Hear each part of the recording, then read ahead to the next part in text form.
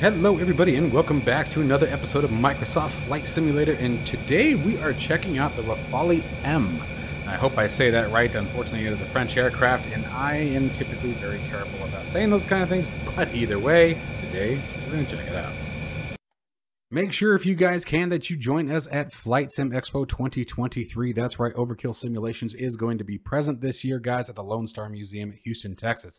If you guys are interested in joining us there, be sure to check down the description below. There is a coupon code that can save you guys a bit of money using my personal reference to get you there. Again, that'll save you a bit of cash in your Flight Sim Expo 2023 experience. This is going to be June 23rd through the 25th of 2023. Again, in Houston, Texas, at the Lone Star Flight Museum. I went a few years ago in Las Vegas, and they are an absolute great time. There's some very, very informative and educational seminars to help better your flight simming experience, as well as a ton of developers of both hardware and software that you guys actually get to try out, essentially a try before you buy experience, as well as talking with the developers themselves and finding out what the products are all about. So again, guys, it's going to be Flight Sim Expo 2023 in Houston, Texas. I hope to see you guys all there. Don't forget to use my coupon code that you can find down in the description below. If you are interested in acquiring any of my Overkill's tutorial guides or simply interested in supporting the channel, please consider joining me on Patreon. Patreon subscribers level tier 2 and above have access to all of my guides as well as any future guides that come along down the road. Patreon link can be found in the description below, and thank you to all of my current subscribers.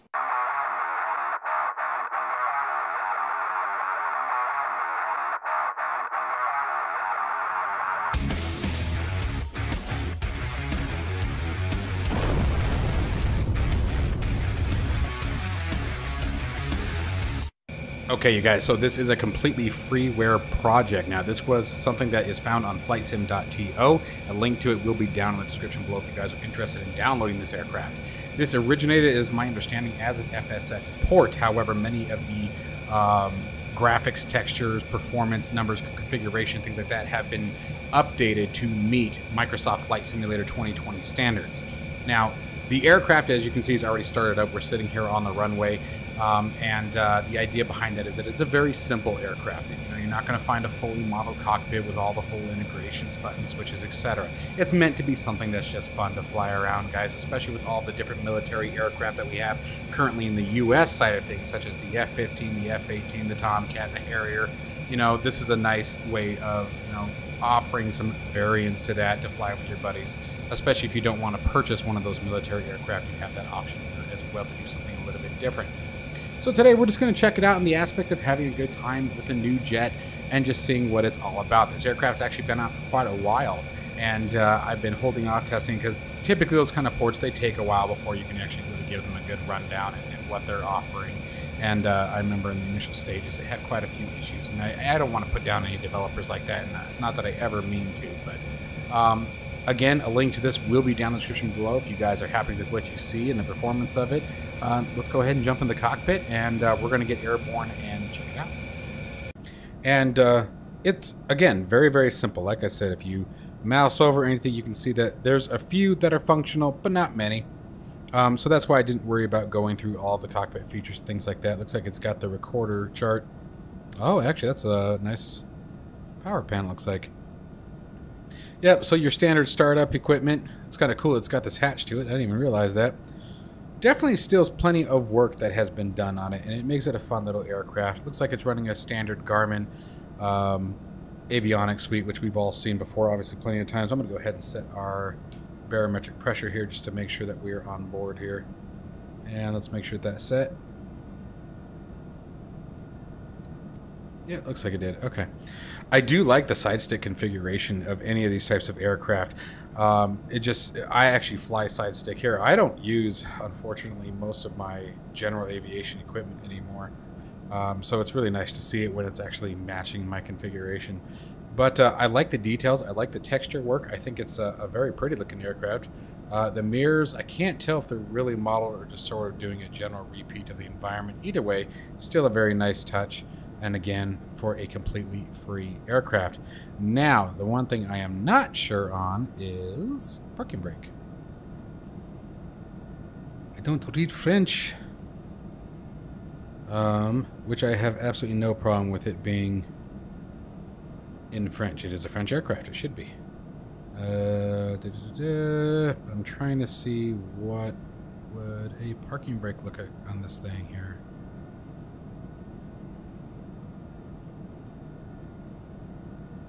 Wow, is that the throttle? Whoa, look at that. I've never seen that kind of a configuration for a throttle. That's interesting. I didn't even check that. Like, it did not process that that was more like a side stick. That is interesting. I'm wondering how ergonomic and different that would be for example, an American pilot to switch over to something like that, because obviously way different than the kind of throttle assembly that we use. That's very interesting. And I'm sitting here like trying to mimic it in my actual hand right now of what that would be like pushing like that versus what we're used to. I can't decide if that would get uncomfortable or not. That is so awkward. But yet at the same token, I feel like that would open up some ergonomics. Interesting. All right, well, either way, let me see if I can figure out the parking brake here, because this is not going well.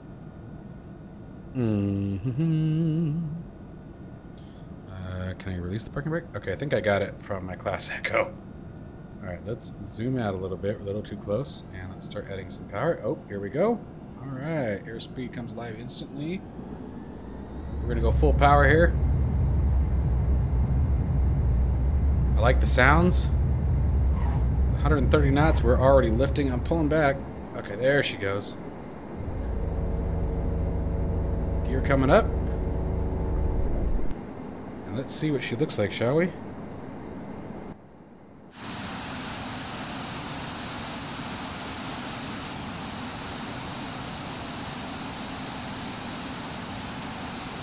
Very responsive aircraft.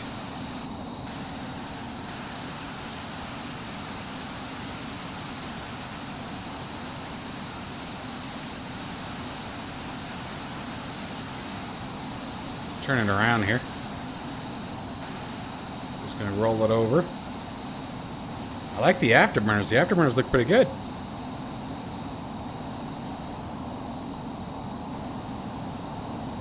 Those are actually really good afterburner textures. Let's see what it looks like looking down at. Yes. It's a nice bright heat there. Guys, that's pretty good. Look at that. That's actually kind of impressive. I'm okay with this.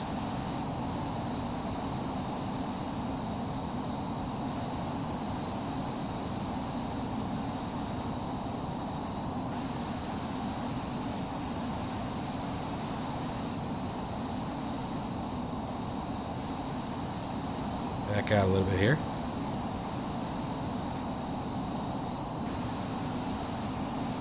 Huh, nice. Let's see here, pushing 430 knots there.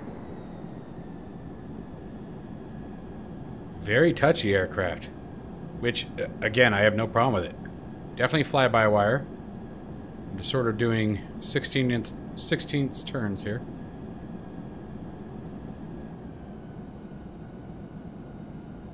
Let's grip it and rip it, shall we?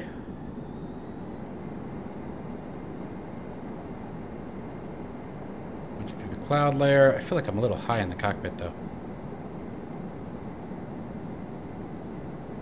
The HUD, very nicely done. I like the blue tint behind it. Makes it easy to see in just about all environments. Going up to the clouds on those white backgrounds, a little more difficult, but one of the better HUDs that I've seen yet, to be completely honest.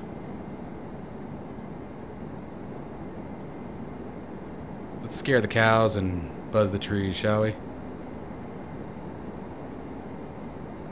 You know what we're gonna have to do again, guys? We gotta find I want to get a group flight together to do the mock loop.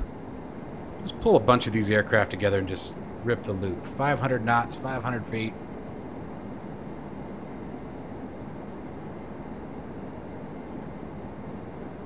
Very nice. This is really well done. Now, as opposed to accuracy, things like that, I have no idea. So I'm not speaking to that. All I'm speaking to is is it a fun aircraft to fly? That's all we're talking about today. And so far, it absolutely is. And the HUD disappearing like that, that's me sinking my head down like a dork. So I keep doing this. I've been lazy with my track IR lately when I set it back up after a little hiatus. Hello. I was playing with Tobii eye tracker, and so now what I've got going on is I've got Tobii eye tracker on one monitor, and I decided to keep track IR for the flight sim.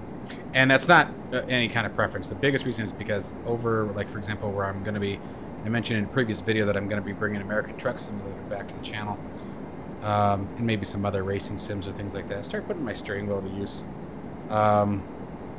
I sort of was trying to figure out which one would be easier, and see my flight sim cockpit right now doesn't have any kind of audio. The speakers are over on my production monitor, my main monitor. And so it's always been kind of awkward as far as audio for me. So I was like, well, if I have to wear headphones on the flight sim, whoa, got some stuttering there. Got some major stuttering there. What the heck is this about? Ooh, that was brutal.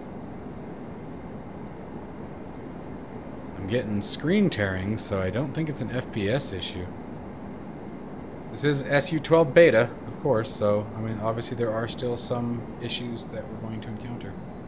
But anyway, I decided if I'm going to have to wear a headset anyway, when I'm flight simming, then it doesn't make sense to keep the Tobii eye tracker over here. So what I'm doing is I moved my Tobii eye tracker over to the, as far as my racing truck sim, whatever you want to call it, I have one of those wheel stands where it sort of just folds up when you're done with it. You can set it off to the side. It's not a full dedicated sim rig. So what I do is I just pull my office chair out of the way from my primary monitor and set up my racing. And so I kept the Tobii over there. So it wasn't because I didn't want to use it or anything anymore. I absolutely still use it.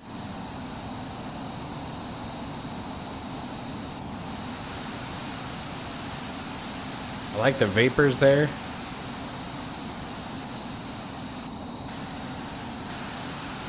I'm brain farting what they're actually called, so any other day I would know it. It just had a brain fart, so right now they're vapors. I can't remember them. It's like right on the tip of my tongue, and now I'm going to drive myself crazy with it. This is good. This is a very fun aircraft. Let's pull it back here. Slows down very quickly. Holy crap. Really slows down fast. That's kind of impressive. I wasn't expecting it to slow down quite that quickly. Especially without any kind of speed brake support or anything like that.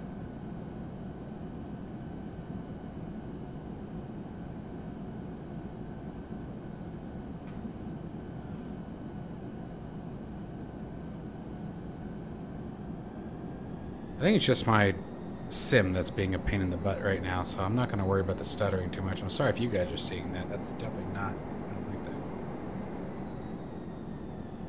Let me make sure it's not OBS. I'm going to stop and restart the recording. Okay, no, doesn't seem to be OBS. Seems to be the sim, so it's obviously terrain. All right, well, there's our airport, or a airport, and I think we're going to land on it. Let's see here. Let's get her down to about 200 knots, below 250.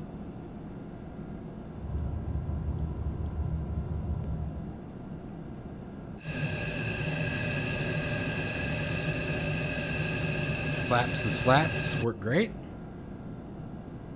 Look good. 165 knots now. I'm going to bring the gear down.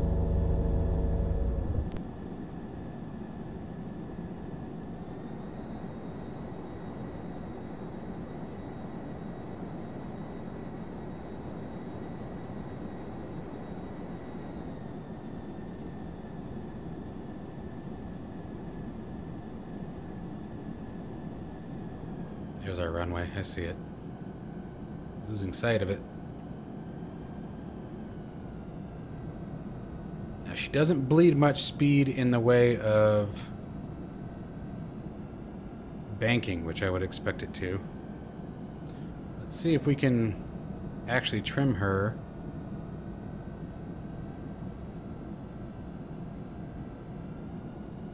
To the E bracket.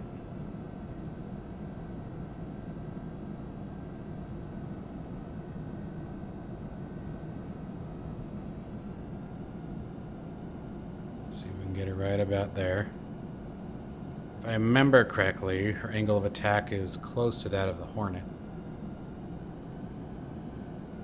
Going too fast. AOA 6.7. I'm looking for about 8 degrees. Sinking too fast.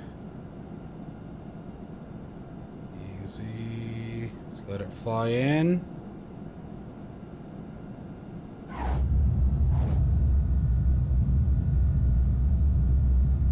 I probably should have picked a longer runway, but I think we're gonna make it. Maybe not. Kind of. No. Maybe. Maybe. Oh, barely. Gosh. I got so lucky with that.